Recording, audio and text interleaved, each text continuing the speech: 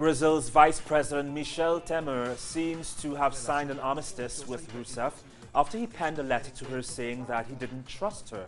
After the two met on Wednesday night, he said that they both seek a beneficial and fruitful relationship.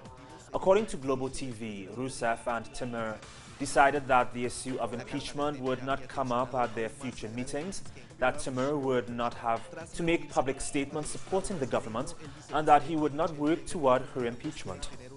Lo más provechosa y fértil posible. Es su primer encuentro tras la publicación